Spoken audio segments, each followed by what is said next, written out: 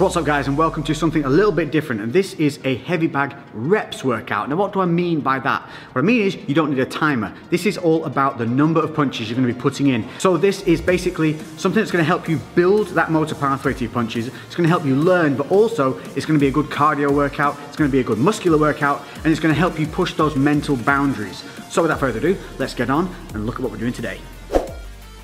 First things first, equipment that you're going to need. Some simple gloves, 12 ounces to 16 will protect your hands enough for this. Most gyms will have them for you to borrow, so don't be afraid to ask. If not, you can get any old relatively inexpensive ones. I've got these Venoms, I think they call them Venom Elite or something like that. I'll link them in the description below, simple Amazon buy, so check these out, I could recommend them. Number two is footwear. Make sure that you have something on your feet that's going to give you the support that you need. You do not want to be wearing running trainers. If that's all you've got, do it barefoot. That's absolutely fine, but if you want to invest in something cheap and cheerful, which I've used and has lasted me a long time, some of these bad boys. So these are some relatively inexpensive Lonsdale boots. Again, I'll link them in the description. They cost around £30–35. The last pair I had lasted me literally 3 to 4 years. I can't remember what, because I had them that bloody long. So this is specifically a heavy bag routine, and I'm going to show you why. This may look like a relatively heavy bag, but if we give it a little shot, you can see how much movement there is in that bag. Now, because we're going to be doing punching in numbers, we need something that's going to offer some resistance. Enter Big Red. If we hit Big Red, it doesn't go anywhere, and that's exactly what we want. We want our punches to be landing nice and solidly and transferring all our energy into the bag. If the bag swings or moves or is too thin and we miss, that's when we risk hurting ourselves. So the workout itself, it's called tens. What does that mean? It's simple. We're going to do punches building up to 10. It doesn't mean 10 punches, you're going to be doing much, much more. But we're going to go from 1 to 10. We're going to go from jabs to hooks to combinations. Now this isn't about time, this is about numbers. So if you get tired, you suck it up, you reset, and you just keep driving through. This is going to be great for pushing through those mental barriers. Often, the body can keep going, but the mind quits. This type of training will help you push through those mental barriers and let you know that the body can keep going even when you feel tired. Additionally, this is going to help you build those motor pathways for learning to throw those punches correctly, because this one, again, is not only about time, it's not about speed either. So, we're looking to get some good connections with the bag, we're looking to think about what we're doing with every punch, and we're looking to get better as time goes on. So the way tens works is simply this, it's numbers of punches. We're going to start on the left side, then move to the right side, so each one is done individually. You're going to start with a single jab, then you're going to do 2 jabs, then 3, all the way up to 10. Then switching to the right side, we're going to start with the straight right, 1, all the way up to 10. Then we go hook, hook, and then we go into the combinations of just 1, 2s. So you're going to be throwing a lot of punches here, but what I want you to do is reset with every single punch. I don't want you just throwing like this, nice and short and sharp. You want to be extending through with every punch, resetting every time. That's going to help you build those motor pathways and good habits, so that when you do the bag work that's free and timed and you're moving around, your natural instinct is going to be to throw that punch correctly and keeping that guarded hand up. Now, if you're new to the bag work, or you just need a little bit of a reminder, I'm constantly reminding myself to do things, that's the only way we learn. Let's just start with the foot placement and how we should be throwing these punches. So, taking a look at the feet. Front foot wants to be planted, back foot wants to be slightly elevated. We're going to be rotating our hips through the punches, and we drive through that back foot. So we want to avoid is leaving the floor at any time. A lot of people have a tendency to jump whilst punching. So we want to stay planted, we're going to roll through. I'm right-handed, so my left side is my lead side. If you happen to be southpaw, obviously your right side would be your lead side, and that would be your lead leg. But for me, left leg is a lead leg. From here, I'm going to keep my hands up high, keeping my guard. And you can see my left shoulder is further forward than my right shoulder. So we're not standing square on. From here, what we're going to do is we're going to throw the punch out. We're going to roll the hips through. We're going to keep this right hand up, and then we're going to return back in a straight line to the chin. These are the mechanics that we want to start building in and making a good habit. So I'm making sure that I maintain my distance, because at this point I'm probably a little bit tired. So just making sure that distance stays and I'm not stepped in too close. At any point, if you do step in too close, just reset and stand back out. It should go something like this.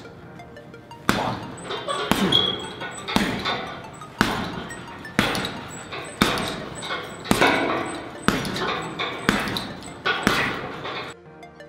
So moving on to the straight right. This is a much bigger shot. So it's going to travel more distance, it's going to be a little bit slower. So again, don't try and go too quickly. We're going to keep that left side forward, not standing too square. We're going to keep the left guard up this time, and we're going to roll through with that big right punch and then bring it back to the chin. So like I said, this is going to be slower, it has to travel further. I really want to roll my hips through, driving off that back leg. So the right one, keeping that distance, making sure that you've got that range coming through, bang, bringing that left hand up to guard. So as you come through, get in the habit of just popping that left hand up. So when we're throwing them in multiples, slow it down, make it count.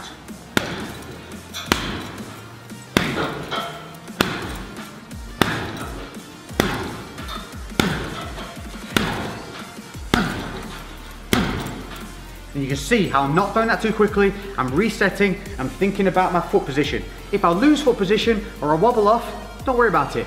Just reset and start again. Hooks. Now there's a couple of different ways of throwing hooks, but we're going to concentrate on the close and personal hook.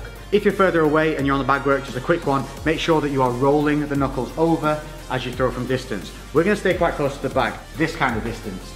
The reason I want you to stay close to the bag is to reduce tweaking the shoulder or hurting your hands. So foot positioning always stays the same. Front foot planted, back foot up, rolling through the hips. Now with the hooks, we can give a little bit of a wind up here. We're just gonna, for the left hook, drop, and then we're gonna come up, keeping the elbow high and hook through. So we want to just develop a bit of an exaggerated habit of bringing that elbow up and high.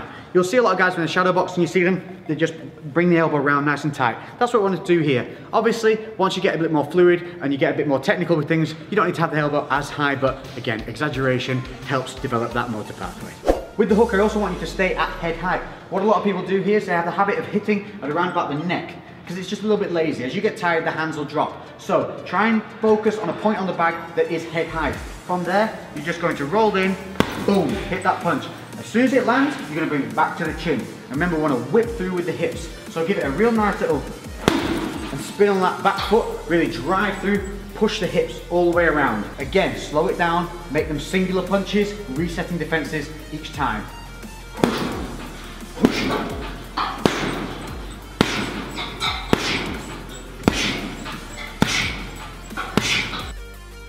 Now if you're like me, one of your hooks will feel more comfortable than the other. For me, my left hook's very natural, but the right hook seems to feel a little disconnected because it's traveling further. With the left hook, I tend to turn my hand over and really bring it in.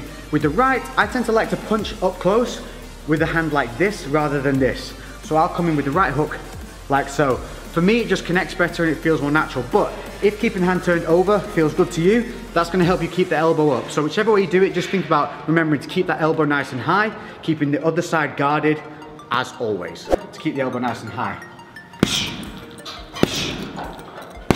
Noticing as I throw the right, the left comes up to guard that counter punch side.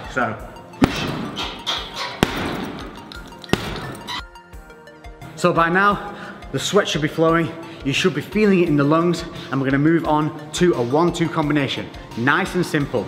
So for this, you're gonna be doing one punch straight after the other. You're gonna be coming in with a jab, then rolling back through with the straight right.